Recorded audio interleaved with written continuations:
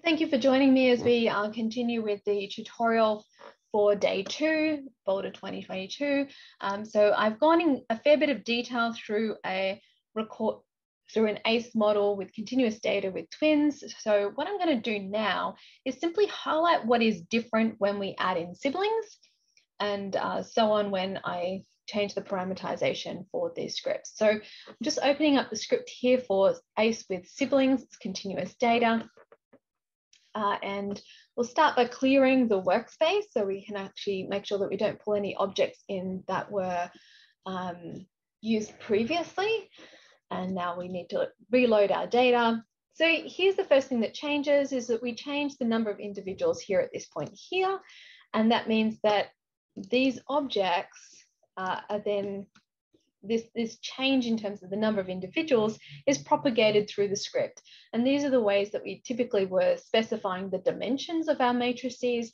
And so when we add another individual in to our model, then we're changing the dimensions of our variance covariance structure, our matrices there.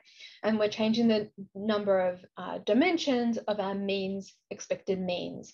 So we need to make sure that all of our matrices in our script are the appropriate size for the number of individuals and the number of traits that we're analyzing. So we still have only one trait, but we now have siblings as well as a sibling as well as twins. So our sibling variable for the phenotype was just called SIB, and then we've got age 3 and sex 3 to incorporate those covariates for the siblings as well. And we can have a look at our data, and we can see that the covariance of the sibling with the MZ twins is approximately the same as the DZ twin covariation, which is what we'd expect when we've got simulated data. In practice, often we see that siblings correlate a little bit lower, which is then going to be a difference in terms of, it might be a cohort effect, it might be an age effect, it might be just the sibling environment effect. But in this case, they're simulated to be the same. So here is another point that is a little bit different. Even though we populated the change in the size of the matrices in order to incorporate the third individual, we need to make sure that we actually specify what the name of that variable is for our definition variable. So remember, definition variables are going into our data and actually extracting relevant information row by row, column by column, as we specify it here using this label that says data dot. So we need to make sure that we go tell it which variable do we want it to get for sex and age for our sibling. This is all the same. And then we actually have to give our expected covariance matrix or variance covariance matrix the extra column and the extra row for our sibling. So here with our MZ families, we are using the covariance of our DZ pairs because we're expecting our siblings to have the same type of variance covariance structure as our DZ pairs. So we don't need to create a different object with a different name that is exactly the same as this CDZ matrix. We can just use that value here for the extra column and the extra row. And then our DZ families are then going to have the same extra column, extra row for our siblings.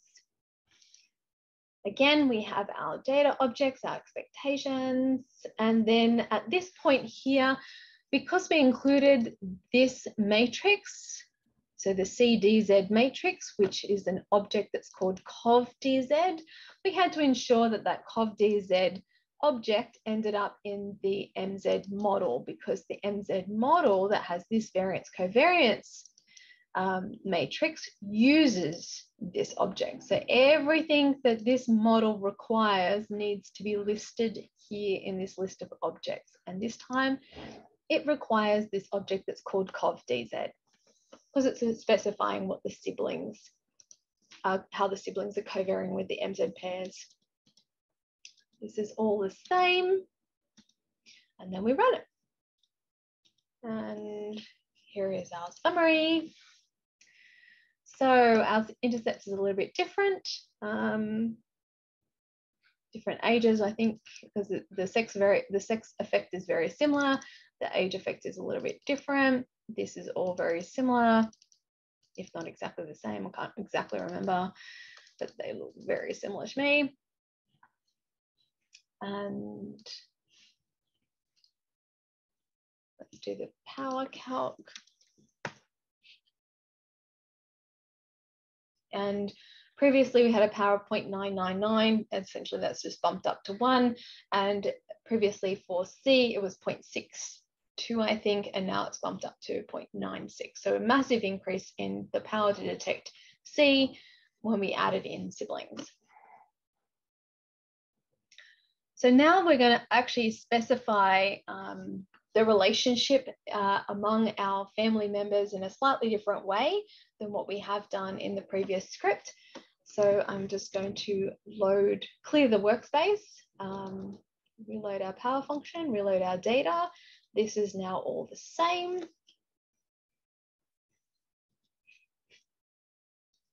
There's our covariances.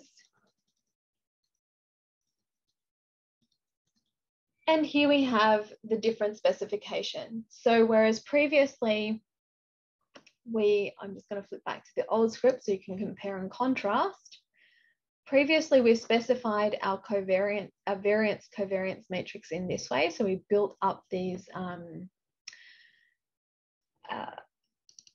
built up our final matrix using other matrices.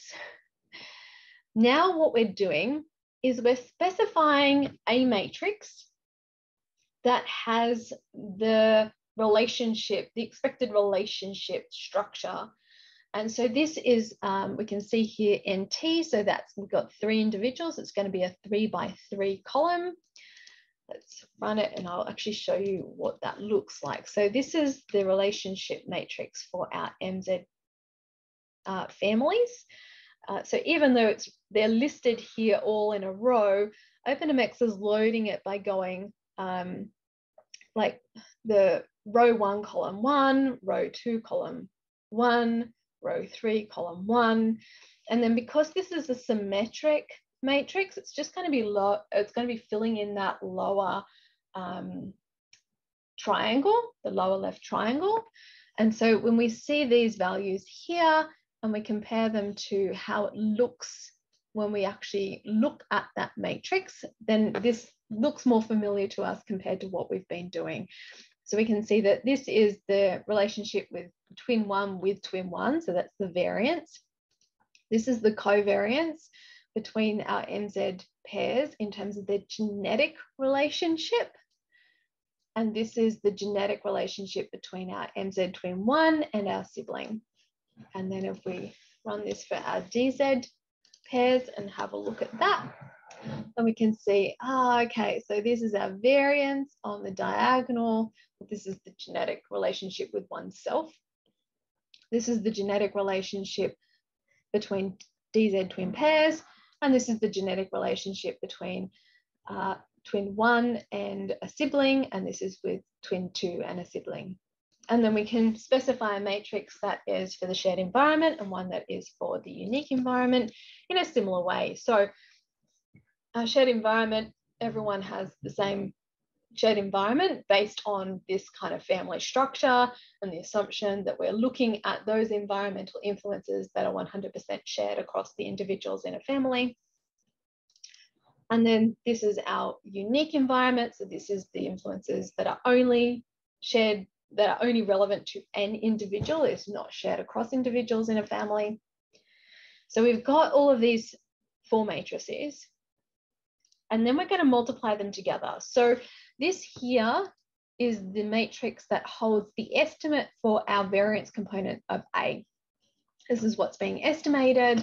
And we're going to say, okay, take my individuals, my MZ families, and let's multiply that out by A. So this is a Kronecker multiplication in matrix multiplication. And so it's going to create for us a variance covariance matrix that is 3 by 3. That is the size that we want. that is going to describe the relationships, the expected relationships among the family members of MZ pairs. And then we're going to do one that is the same for our DZs, although this time it's going to have, well, the only difference here is that the description of the genetic relationship here between our DZ pairs is different to our MZ pairs. Everything else is the same. And then we load some data objects. These are all the same as what we've done before. And here we build the final model and run the model. And let's have a look at the results.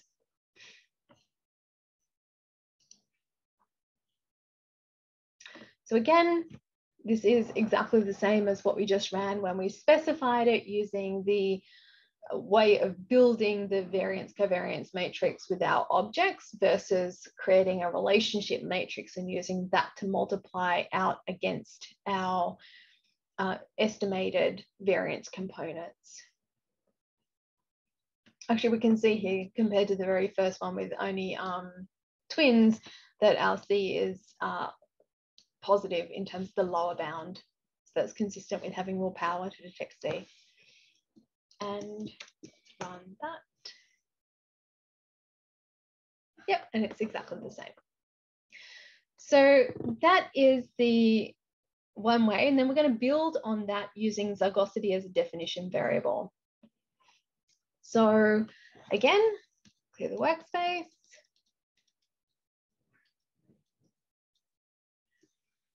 So we'll use this to do the covariance because we're now not going to need to specify MZs and DZs separately. We're going to use our definition variable to specify MZs and DZs differently. So previously, if I just flip back to the previous script, at the top, we separated our data into MZs and DZs, and we used the zygosity variable to do that. Actually, one thing to do that's useful is like have a look at what are the variables. So here's the zygosity variable that we use to separate our data into MZs and DZs. And then this ZigT is going to be specifying the relationship between our MZ pairs and our DZ pairs. So one is going to be specifying our MZ pairs. When we get down to our DZ pairs, which is the bottom of this data set, we can see that this has been specified as a 0.5. And then the genetic relationship of our siblings with our twins is just 0.5 the whole way. So we're going to use a definition variable. We're going to be pulling in that particular data row by row for our families at some point in the script in order to specify our different genetic relationships between our MZs and our DZ pairs. So expected means are all the same. And here is where we're doing that. So this is building on from that matrix that we created that describes in a hard-coded way across MZs and DZs what the genetic relationship was. Now we're having a single relationship A matrix. So it's going to be a single matrix that holds the information, but instead of actually going, I've got one that's for DZs and one that's for MZs, I'm actually going to have one matrix and pull the relevant family level data into that using a definition variable. So again, it's going to be false. We are then, as a definition variable, it's data dot. This is the name of the variable in our data set. And again, we're going to, it's a standard matrix. So this one actually has ones on the diagonal. And we're going to put this into the very first cell that's available to take a label. And that's going to be row 2, column 1. Here, we'll just highlight that and have a look at it, makes it easier. So here we have it. So our values on the diagonal are 1, and then this is the relationship between our twins. And then this is our relationship between twin 1 and our sibling. And this is our relationship between our twin 2 and our sibling. And they came from the columns of data where we specified that information. And then we're using our definition variable and then doing a Kronecker multiplication with our variance component of A that is going to be estimated. And that's what's going, and then we're summing all of these. So our A plus C plus E in order to get our 3x3 expected covariance.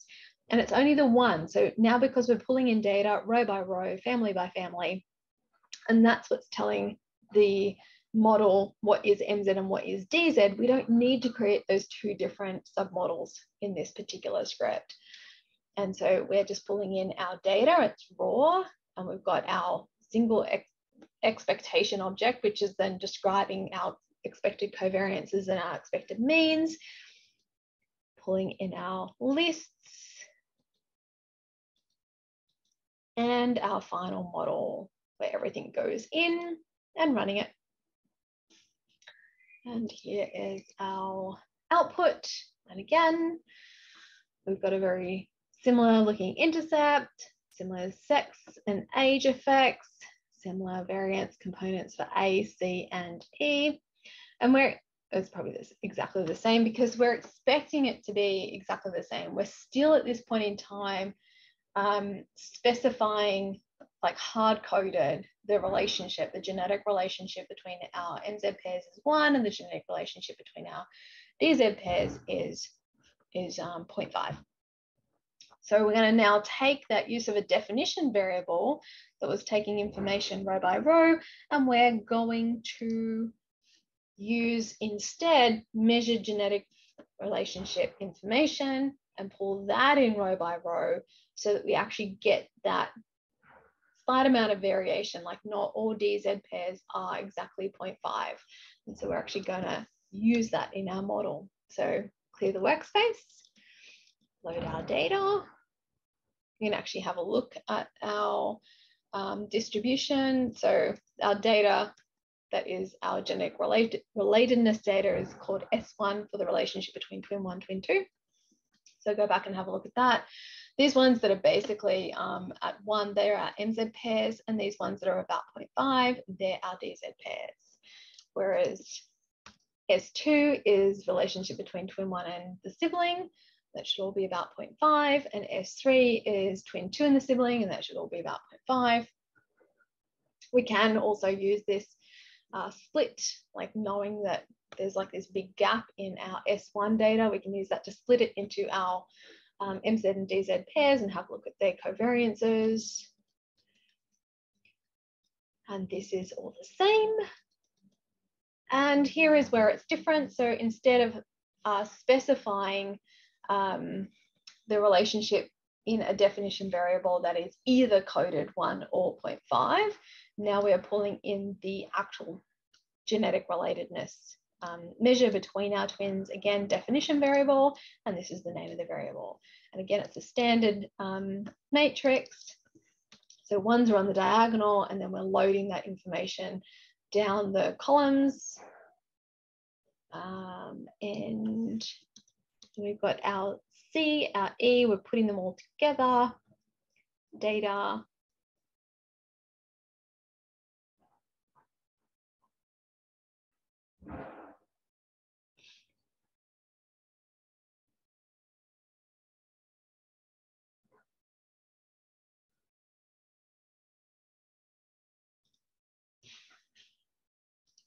And here is our output, and we can see that they're similar. This one should be slightly different because it is using no longer hard-coded 0.5s for the DZs and for the siblings, but very similar, very similar. And run the power on that.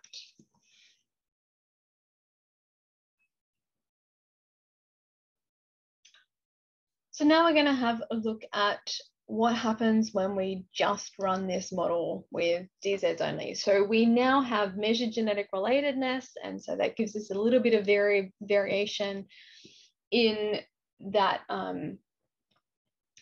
A value, that expected, or the measured genetic relatedness among our family members. And so that gives us a little bit of room that we can maybe disentangle a little bit of A and C, because C is a fixed value of 1. And so instead of using the relatedness between MZs and DZs, we're going to use the relatedness among our families as a continuous variable to disentangle A from C and try to pass our variance into A, C, and E. And so I'm going to start by loading up the data. Now we'll notice that already this is a different data set. So when we had MZs and DZs, then there's a considerable amount of difference between the expected genetic relatedness between MZs and DZs. And then when we measured it, it's between the measured genetic relatedness between MZs and DZs. So it's fairly powerful to be able to disentangle those types of relationships. Now that we only have DZs, we don't have a lot of variability in our genetic relatedness. And so we're going to need a lot more sample in order to get this model to converge okay. So we have a different data set simulated with the same sort of parameters, but it's got 10,000 DZ pairs and siblings in it. So this is all the same as what we've done. There's our definition variables for our covariates. Here are our definition variables for our genetic relatedness. And there is our expectations, our model objects, our model, and I will probably pause the recording here because it's going to take a long time to run. Okay, so it's run now. Let's have a look at those results. So we can see pretty quickly that there is something substantially different now that we've dropped our MZs out. And we have, considering that the data was simulated to have an additive genetic variance of 0.5, we can see that it has not recaptured that at all well, giving us an estimate of 0.02.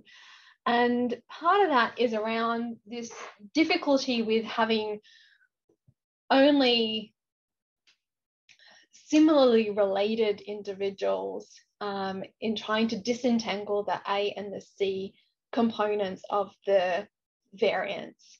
So when we're thinking about our expected relatedness in terms of our original models, then we have C is completely shared and A is half for DZs and 1 for MZs.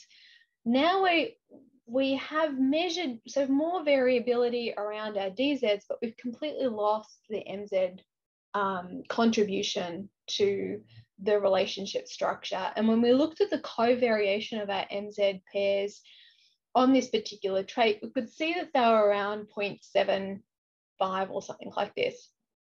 So they were substantially more similar to each other than the DZs and the siblings, which were around 0.4, 0.44, I think they were. So now we're looking at a very similar covariation in the trait. Yes, all of those individuals have some kind of shared environmental factors that can assume to be equally contributing to their covariation. And their genetic variability is only ranging from like 0.4 to 0.6, I think it is, in this data. So to be able to disentangle what goes towards A and what goes towards C is going to be difficult, given that we don't have much variation and much differences in our individuals in order to work with that in that space and disentangle that. So we have not recaptured any kind of representativeness of the actual data with this particular model, unfortunately. And if we have a look at the power, so when we have a look at the power, we can see that, interestingly enough, it's given us a power to detect C of nearly 1, and a power to detect A of 0.1. and this is because the final model fit that